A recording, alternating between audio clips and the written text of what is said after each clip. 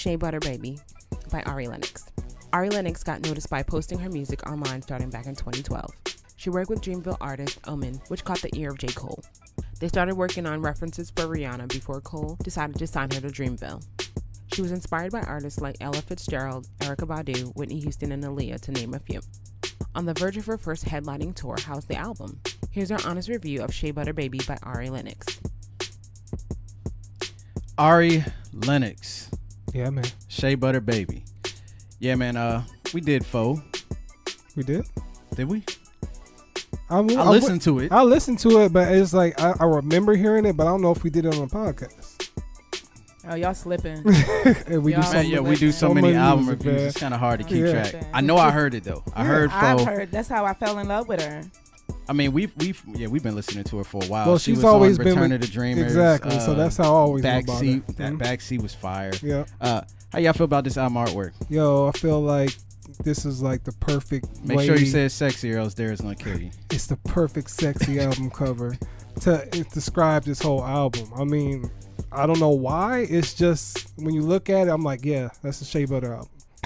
I mean, that's all I can say. It's Cause, like they put shea butter on her leg. Mad But- Shea Butter. but I like the color tones. It's perfect, and I just like the whole her outfit and whatever she's laying on. It's great. Yeah, I definitely have to agree. I love the softness of the colors.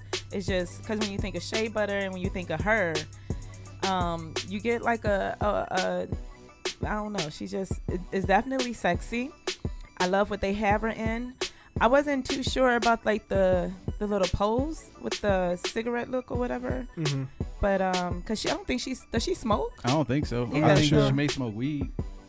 Oh well, there you go. Okay, well listen. Yeah, well she just in the song she said I've been And I love that smoking she purple got haze while I real think about you. women like curves and pudges, but still got this sexy like yes, I love it. Yeah. I love it. Yeah, I like Ari Lennox's whole style. Like if you listen to her talk, like her whole thing is like she doesn't even like to straighten her hair out. She's like she likes to look like her.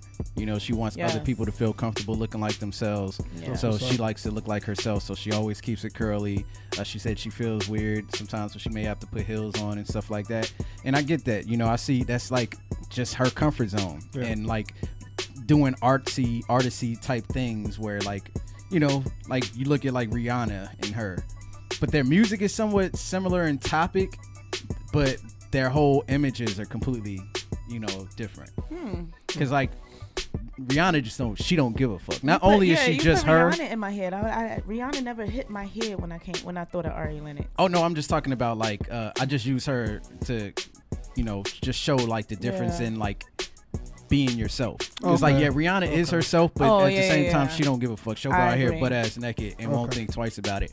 Ari Lennox on the other hand is just like, well, I think it's a sweatpants day. You know, I ain't doing my hair, ain't putting on makeup. Oh well. What do you think about the fact that a lot of people on Twitter are saying she's the like next Erykah Badu? I think that is very accurate in tone. Like the way her voice sounds as she's singing it, it sounds very Erykah X-esque. And that was exactly what I was going to say about the flow of this project. It reminded me of like a Erykah Badu-esque style of singing. Like the way she holds her notes and says and pronounces some of the words. Because when you listen to her talk, she doesn't talk like that per se. No. But she sings like that. And that was what was crazy because I watched her Lip service. Yes. I knew it. And I knew it. I knew it. How did I know? I was waiting for some really like tea to drop, but to find out she hasn't really done too much. See, even your wife agrees. To find out she hasn't even done too much. I couldn't figure that out from listening to the album. That's what I'm saying. But to listen to her on lip service, I was like, come on, girlfriend, give us I need some kind of story because she just sound like she, you know what I mean? And Maybe she just got that natural element to her, because that's what I liked about the whole album. Like it just felt like something, like a natural vibe. Like you know how you get an artist that's trying to make you feel something. I feel like this was just all natural and organic all the way through all the 12 tracks. Like I just felt like it was just a smooth ride. It just, man, yeah, it's just a real smooth vibe. Highlights, man. Look, Chicago Boy is a dope way to open up the album. I like that a lot. Yeah. Break Me Off, BMO. I actually it wasn't a good way to open up the album. huh? It wasn't a good way to open up the album. I disagree. Oh, okay. Well, BMO, I like BMO because it actually samples the same song Busta Rhymes sample for Woo Ha Got You All in Check. I thought it sounded really dope. Definitely. Up Late is very dope. Masego helped out on the beat. That joint was crazy. I really like the singing on it. Yeah. There is something I don't like about that song, but I'll talk about that. New Apartment. I love the song. I love the idea, the concept. I love the way she's singing it, and I love the realization she came to at the end on the skits. The skits on this joint are very amazing. Yeah. And I've Been. I love the way she's singing on I've Been. Yeah, man. BMO is hard. Chicago Boy.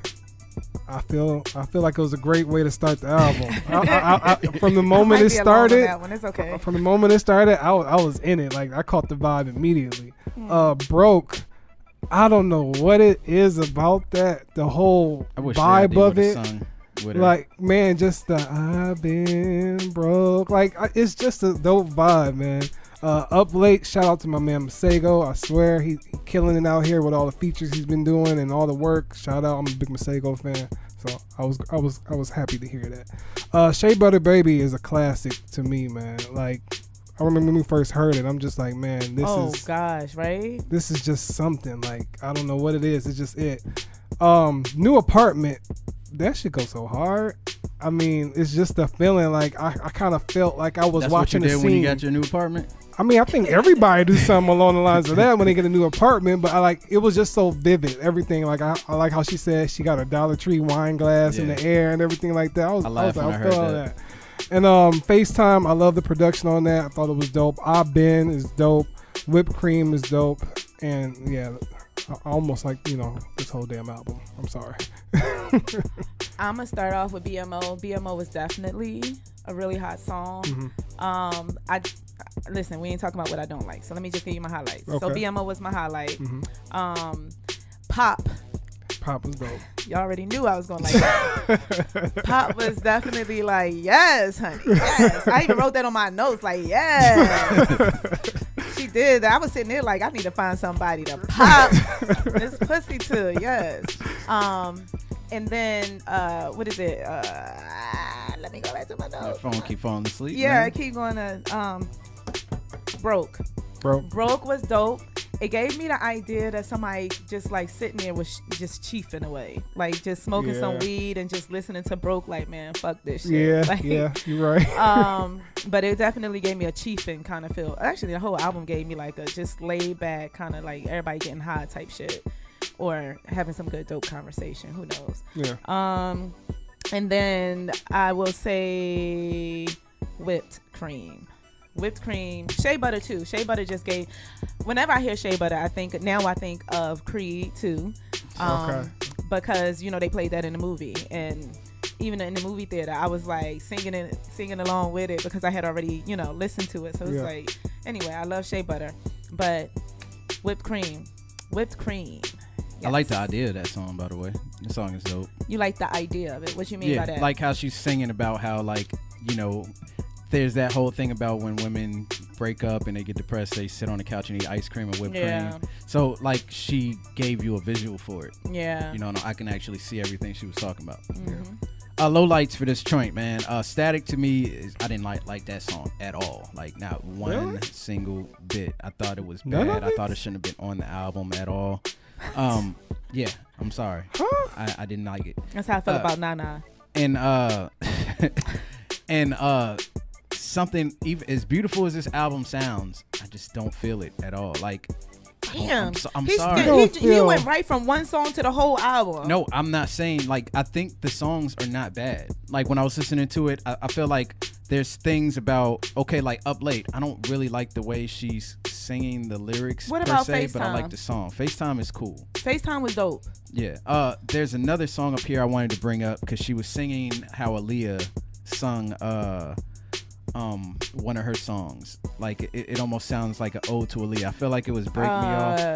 Yeah. More Than a Woman. When you listen to BMO, if you listen to how she's singing the first verse, it sounds like More Than a Woman. Aaliyah. Okay. Like Cupid got me, heartbeats racing. Like she's singing the same kind of melody. But it's just something about this album, like this isn't really my style of like R&B that I would go to. You know what I'm saying? But I don't think it's R&B, and I think that's what you're It's like confusing. soul. It's soul. Yeah. It's like soul, and I've never been a huge. As much as I like R&B, I've never been huge on soul.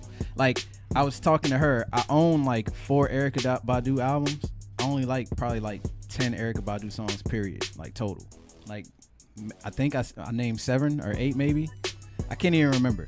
But and then like aside from her, I like Music Soul Child. I didn't like Floetry when they came out, but I love Marsha Ambrosius by herself. Okay. Like it's like my lane of soul music. This fits in that lane partially. Like it's got like a toe in and the rest of the foot out, if you get what I'm saying. So I think the songs are good. I think this is for somebody else. It's not necessarily for me per se. Well, I don't have any lowlights, honestly. You don't have any lowlights? I don't have any, because I just feel like this album was like great from start to finish. Like I can't really find anything to say like, oh, this could have been better. I just thought this was a complete project. Okay. Yeah. If you say so. I think I'm really shocked that you have no lowlights. I have a couple of lowlights. I definitely well, I wouldn't say definitely agree with him with Static, but Static was my least favorite on the album. I can agree Chicago with that. Boy definitely shouldn't have started off with Chicago Boy. Why? I thought it was hilarious why? that she went to the store to get Ricola though. Chicago Boy, first of all, just didn't do it for me, period. Okay. Like, I wasn't feeling it at all. I won't say the whole album, though. Like, for you to just, like, say the whole album was whack, like, nah, I didn't come say on, it was son. whack. So, you putting words in my mouth. You said I wasn't feeling the album at all. No, like, it's just that type of soul music that, like, it doesn't resonate with me. FaceTime was definitely dope. But anywho, back to my lowlights. My lowlights was just those two. Yeah, Chicago Boy and Static. Again, the start with Ciara, it was the start and the ending was dope. With this one, I think the start and the ending was just kind of whack to me. And I wasn't really feeling it at all. But the rest of the album, sit back and talk to me over some music like this. That's what I got from it. Like, you like R&B, this, that, and the other. But for me, I could put this on. You can come in for what they call a little nightcap. Let's make some coffee, pour some wine. Well, you're going to be getting to it pretty quick. I mean, Break Me Off is number 2. Yeah. What was the quickest? It was a quick one on here. Was it I've Been? Pop is the Pop one was the that's real quick quick. one. It was like 2 minutes and something seconds. Yeah. Yeah. And FaceTime. That was Pop but Pop had me like, yes. By the time Pop came on, I would have been popping something. We would have been popping something for real. So definitely. Final thoughts, man. Look, I think this is like some slow wine, drinking with some, nice young lady, nice young male type music. The soul music, I don't feel like it's necessarily this vibe. It's just not my lane. I don't hate it. I don't know how often I'll come back to listen to this per se. Like I said, it's just not my vibe. Well, for me, I know that. I love this type of music just because of how it just goes one-on-one with the production and everything like that, because I just like how her voice blends with the production, and the production is laid back. Boom. You can chill to it and everything like that. So that's why I really gravitate towards it, and I just love it because I feel like even though she does remind you of Erykah Badu, she's still kind of in her own lane, because you don't really hear nobody singing like this. Well, that's what I was thinking when I heard Twitter say that. When I seen Twitter was saying that she reminds them of Erykah Badu. Yeah. So shout out to Ari Lennox, man. Like I said, I think that this album definitely has the right type of I'm in love, or at least I'm trying to get to be in love type of flow. Yeah. And that's what I love about it. It's really like a whole let me seduce you with my conversation behind this dope track type of music. Like it's really some dope track. Like, I remember we was sitting there talking, I was getting to know you, and Ari Lennox was playing in the background. Like, that was what I got from the whole album. So Dame can go suck on a blow pop. A dark blue one. Pause, all of that. Final grade, man. Look, for what it's worth, I don't feel like this is for me, but I'm still going to give it a check, because I still feel like this music, like, I'm pretty sure I could put this on for somebody else and they'd rock with it. I like some of the songs, like Shea Butter Baby, come on, I'm gonna rock with it, bro. BMO, Up Late, Chicago, like, that's the first 6 songs. Yeah. I mean, and even Speak to Me, like, I like the way it's sung. It's just not necessarily for me, and I prefer women R&B over male R&B. So don't come for me with that. You hate women shit. They're coming for you already. Yeah, but I'm just saying, this joint just didn't fit my vibe. But I do feel like she sings 100 times better than Sierra does. No shade to Sierra. I like Sierra. I'm gonna give this a check, man. I've been with the Dreamville camp for the longest, so to see how much she has grown as an artist, and just being, here on her solo projects and then their features and everything like that, just to see her create something like this, like, just comes off to a fan and just a personal follower of the camp. So shouts out to Ari Lennox. This was a dope project. Keep going this lane. I heard she sold out all her shows, not all her shows, but like for one of her shows, she was just so amazed. She tweeted about like, oh, it's sold out in such and such time. So to see her doing stuff like that and people gravitating towards her, I know that's a great feeling for her. So shout out to her. Yeah, definitely. Shout out to her. To see her here, I'm quite sure to hear your music played in any kind of movie that's going to be like big nationwide is a big thing anyway. But this, I'm gonna have to give this album a check. I get this album a check, and I agree with Dame. Vocals is definitely better than Sierra on any kind of level. Better than Tink too. It's a whole nother topic. Oh yeah, and then I get the Erykah Badu reference, but I do feel like she's in a whole different lane than Erykah Badu for the now generation, if that makes sense. Erykah Badu is for us, and she is definitely, she's for the now, even though we can rock with her too, but she's for the now. Yeah, for you sure. know what I mean? For sure. So I loved it.